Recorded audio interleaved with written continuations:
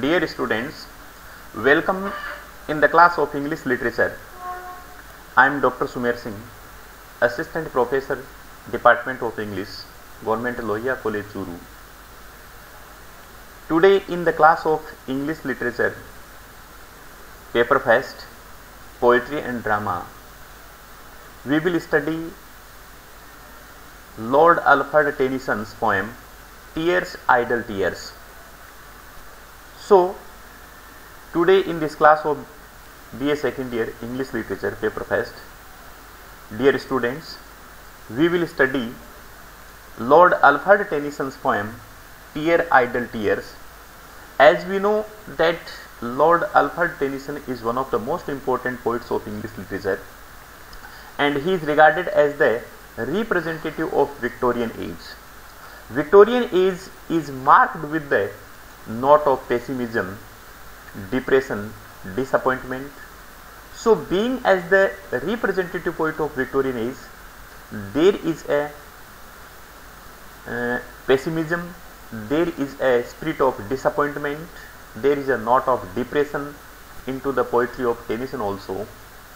The poem Tears, Idle Tears, the title of the poem also indicates that it is about the seriousness, it is about the sorrow, or we can say seriousness, because the title tears means the tears which come into our eyes have always a cause, have always a reason behind them, because without any cause, without any reason, without any meaning, tears don't get flow into our eyes, they don't come into our eyes.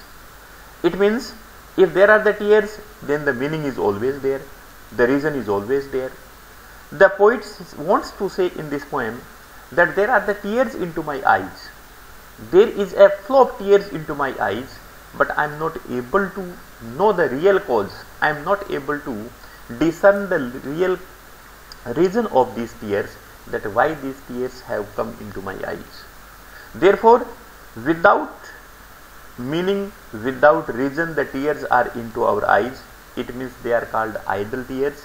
So the poet have given the title of this poem Tears, Idle Tears. It means tears are there into my eyes, but they are the idle tears, because the poet is not able to know the exact cause, know the exact significance and meaning of these tears.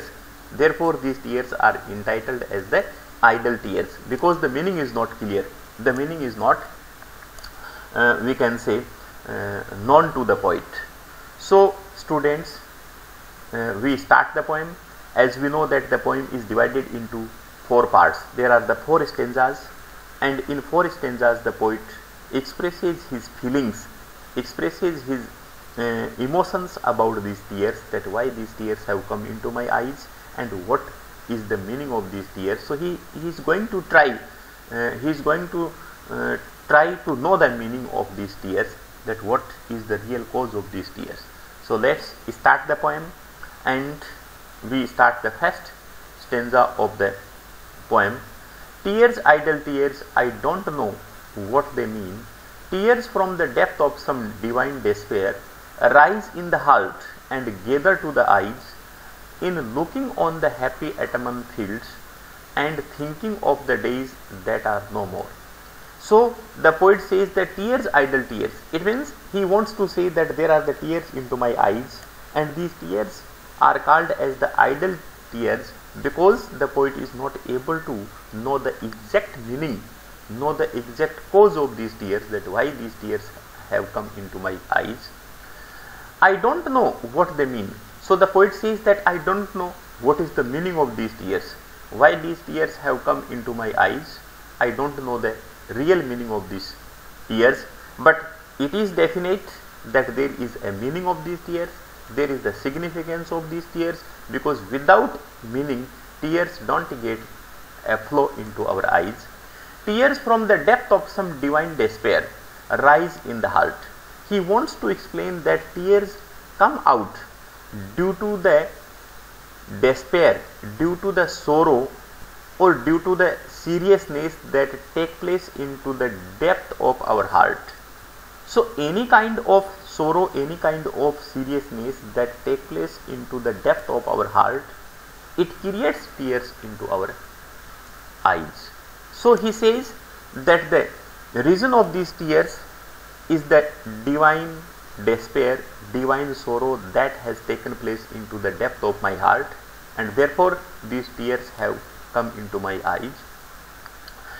And gather to eyes in looking on happy autumn fields and thinking of the days that are no more. So he says that these tears have generated into my eyes when I started to look on the autumn fields, because these autumn fields are not our happy fields, but it is the autumn season, and before the autumn season these fields were full of greenery, full of other beauties of nature. And he says that I am also thinking about the days that are no more in this world. It means the poet is thinking, the poet is remembering about those past glorious days, of those past happy days that are no more now.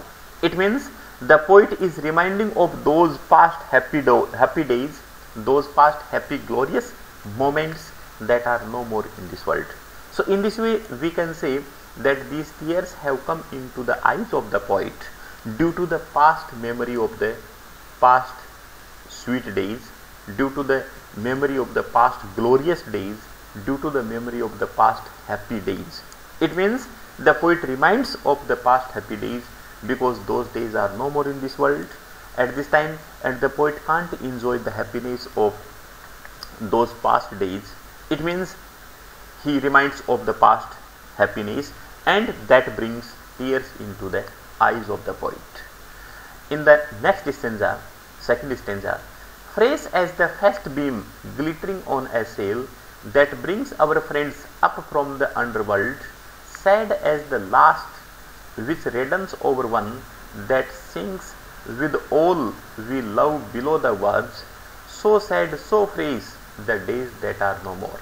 So the poet compares these tears with the bright rays, with the bright beams of the sun that fall on the sail, that fall on the ship that is sailing in the ocean, and the ship brings our friends to us from the different parts of the world. So the poet says that these tears are as fresh, as pure, as bright, as shining as the first beam that falls on the ship, that falls on the sail. That ship brings our friends from the various corners, from the various parts of the world to us. So it is a comparison of the freshness and the purity of these tears with the purity of the first beam, the first ray of the sun that falls on a ship into the ocean. Sad as the last which reddens over one that sinks with all we love below the words. Below the words means below the surface of the sea. It means below the surface of the sea, or below the place where earth and ocean meets. So he says that these tears are also reminds of those sad memories, of those sad sorrows that we express over the drowning of our friends into the ocean. So sometimes the friends that don't come to us and a misfortune happens with them, so we express sorrow. So these tears are as serious, as sorrowful as the sorrow we express over the departure of our nearest dearest one, over the departure of our friends. So these tears are fresh as well as these tears are sad. So both qualities are there, because the tears are the result of our sorrow that rise into our heart, and then they start to flow into our eyes. So they are fresh, they are pure, but the cause of these tears is sorrow, the cause of these tears is unhappiness, the cause of these tears is despair and disappointment. So they are sad because the nature of these tears is sad, and they are pure in their quality. So he says that so sad, these tears are so sad, so sorrowful, so fresh, they are so pure, so fresh, the days that are no more. It means these tears are the result of the memory of those past days, memory of those glorious days which we have enjoyed in our past, which we have enjoyed in previous days. So in this way, these tears are so dearest, these tears are so sweet, these tears are so loud as the days of the past time, which were so sweet, so loud to us, because we have enjoyed joys, happiness into our past days, and now we remember the joys and happiness which we have enjoyed in the past days. Then the tears automatically generates into our eyes, the tears automatically appear into our eyes. So these tears are the memory, these tears are the, we can say, reminding of all those past days which were the happy days, and those happy days are no more in this world. It means the joys and the pleasures which we have enjoyed in the past are not available at this time in this world. So in this way, the poet says that these tears are so sad, so fresh as the days that are no more. In the next stanza, a sad and strange as in dark summer dawn, the earliest pipe of half awakened birds, to dying ears when unto dying eyes, the casement slowly grows a glimmering square, so sad, so strange the days that are no more. So the line, so sad, so fresh the days that are no more, so the line is repeated after an fixed interval. After a fixed interval, it means it is the example of refrain. Refrain is one of the most important figure of speech, and refrain provides the lyrical quality, provides the music to the poem, and therefore the poem Tears, Idle Tears is a beautiful song. It has lyrical quality. As we know that Tennyson is one of the most important lyrical poets of English literature, and in the Victorian age he is regarded as the greatest lyrical poet in English literature. So lyricism is one of the most important quality or the feature of Tennyson's poetry. So this line provides the musical quality, this line provides the lyrical quality to the poem, and the poem becomes very memorable, recitable. So he says in the third stanza that these tears are as sad and strange as in the dark summer dawn. Dark summer dawn, it means the early morning, or the we can say in Hindi we can say bhor, early morning, jaldi subah. So these tears are as strange, as sad as in the early morning dawn of the summer season, when the earliest pipe of half awakened birds sings beautiful song to the dying ears or to the dying eyes. It means in the summer season, birds sings very beautiful song in the early morning at the time of dawn, and we hear the or we listen those beautiful songs of the birds in the early morning. Then we are also half awakened, so our dying ears or our dying eyes, it means for the dying ears, it means half awakened ears, we hear the beautiful song of the birds that birds are singing in the early morning of the summer season. So these tears are as sad and strange as the beautiful song of the birds sung at the time of early morning in the summer season, and these tears are as beautiful, or we can say as attractive as the scene of the early morning which we enjoy by opening our window. The word casement is used in this poem. It means in the early morning we open our window and we enjoy the beautiful scene and sight of the nature, or we also enjoy the fresh air of the nature in the early morning. So he says that when unto the dying eyes the casement slowly grows a glimmering square. So our window is full of darkness during the night, and when there is the early morning, through the window we see the beautiful scene and sight of the early morning, and we feel happy. So our casement or our window slowly grows, that becomes the glimmering square, the bright square size of the window. So the window becomes the beautiful or bright square size through which we enjoy the beautiful scene and sight of the outward world in the early morning. So he says that these tears are equal to those sweet memories which we enjoy in the early morning at the time of summer.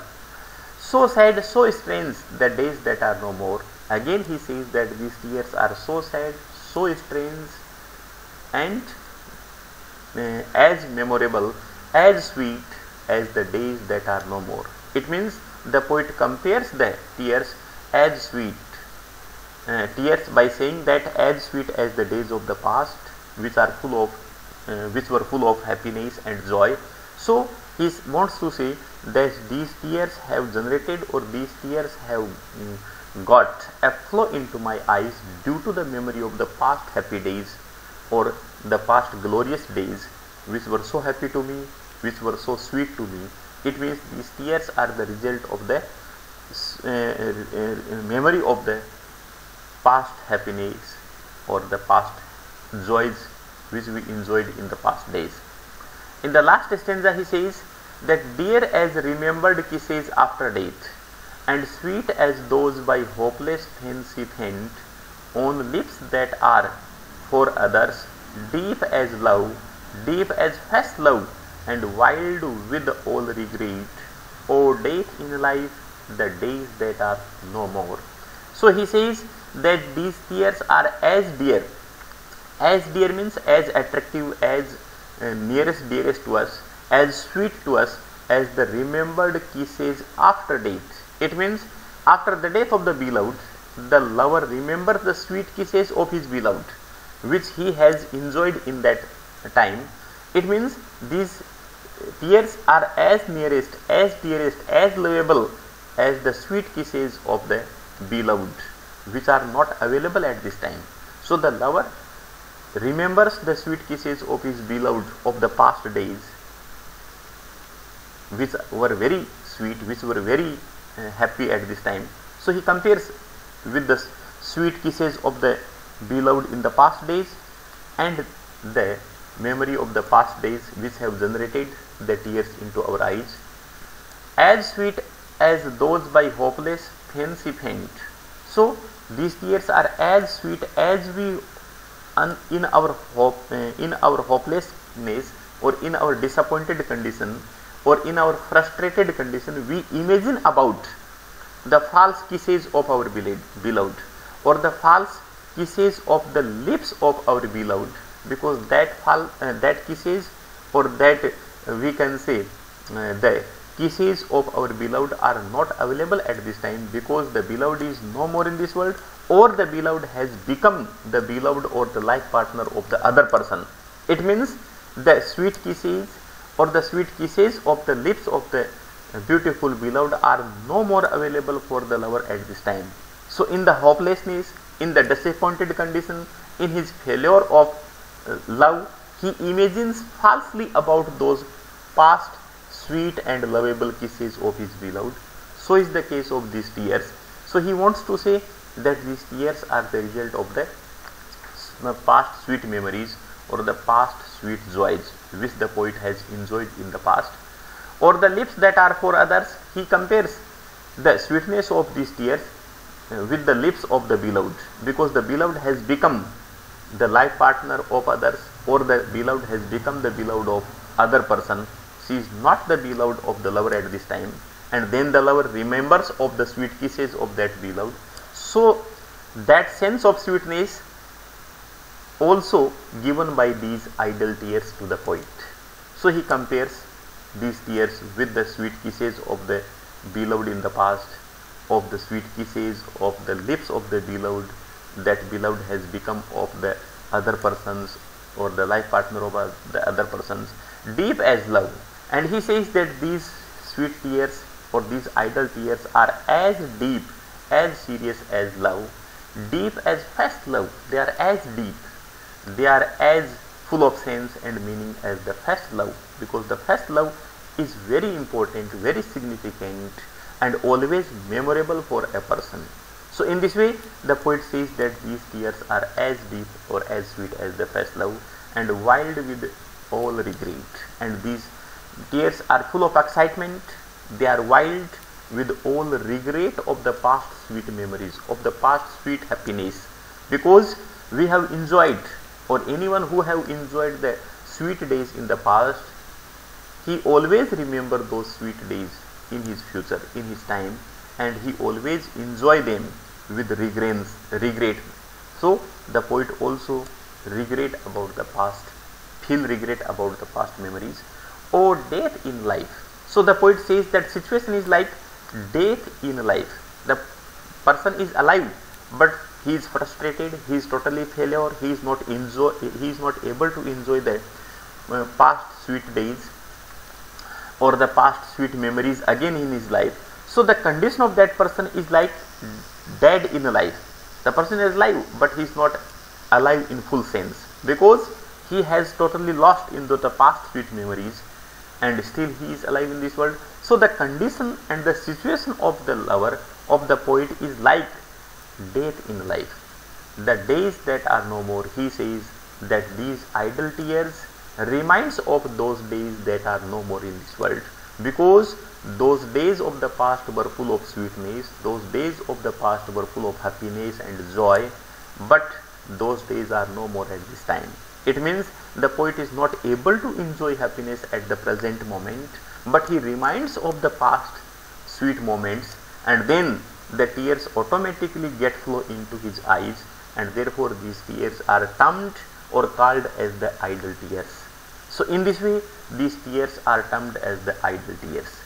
No doubt they are the tears, they have come into the eyes due to a reason, due to a, we can say, cause, but the poet is not able to exactly know the cause, exactly he is not able to express the significance or the meaning of these tears, therefore he calls them idle tears.